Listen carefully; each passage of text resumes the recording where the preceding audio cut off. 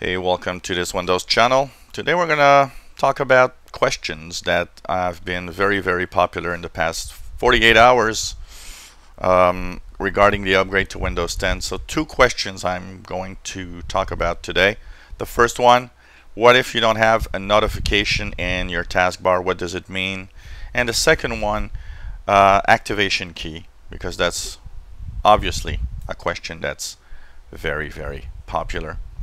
So here goes. First of all, a lot of people have been telling me, well, you know what, everybody's upgrading, but I never got the notification, the little flag, the Windows flag in the taskbar on the bottom right. What does it mean? Well, if you upgrade and update your computer all the time, if it has the latest updates and you don't have it, it's very simple. The reason they did not put the little Windows flag to upgrade to Windows 10 means that your computer is not compatible with the Windows 10 right now.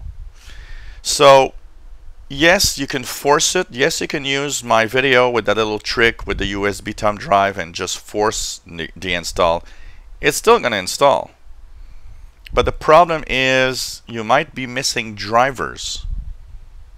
If you did not have that little notification and you got problems afterwards, it means that your computer was not compatible with the Windows 10 update, and that's why they did not show that little flag. Now, the number of computers that are compatible is amazing, but the main reason why you might not have the little flag is not because of the power of your computer or anything. It has, most of the time, the main reason is drivers. It means that Windows 10 does not have proper drivers to run your system, and that's why the flag doesn't appear on a lot of computers. It's simply that it's not compatible with Windows 10 for now.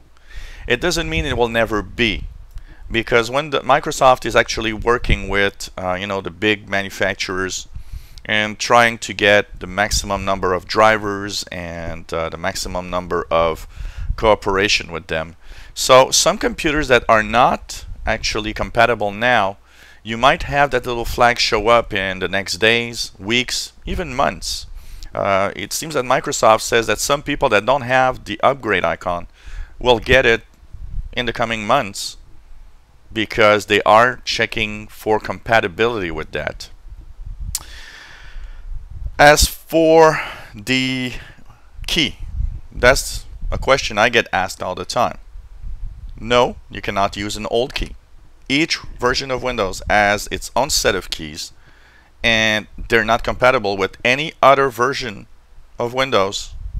So don't try to enter a Windows 7 key. It's never going to work. That's not how it works. When you upgrade from the base Windows 7 SP1 or Windows 8.1 operating system that's already in your computer, you don't need a key. It never asks for a key, and it will never need a key. And some people say, hey, I upgraded, but I need a key. Well, you upgraded either with the wrong operating system, meaning that you have a home, you tried to upgrade to Pro, and now you're stuck. It asks for a key. Maybe you have a pirated version of Windows. It will ask for a key on pirated versions. So, these are occasions where that's going to happen. As for a clean install, what a lot of people have been reporting is that if you put the ISO image on a USB stick, clean install, it seems that it doesn't ask for a key.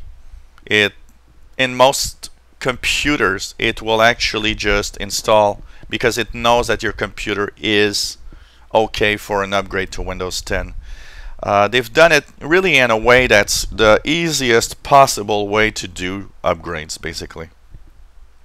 And so in most cases, because especially if you have a Windows 8 computer, one thing that a lot of people don't know is that in Windows, starting with Windows 8, the key to Windows is actually written in hardware on the motherboard of your computer. It can sense and see that key, and it knows it's a Windows 8 key. So when you clean install, it spots that key and it says, oh, this is an upgrade, it's okay.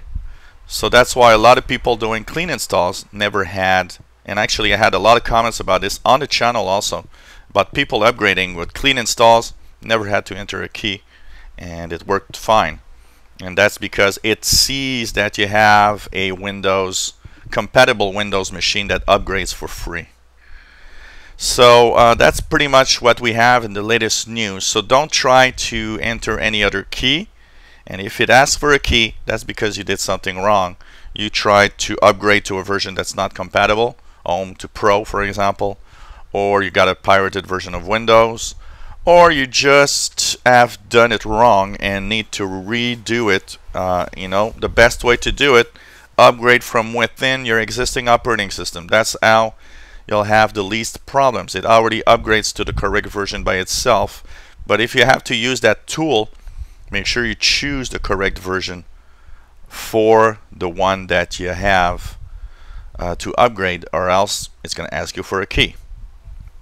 If you enjoy my videos, why not subscribe to your channel, to my channel, and you will be notified every time I post new videos. Lots of videos coming up on how to use Windows 10.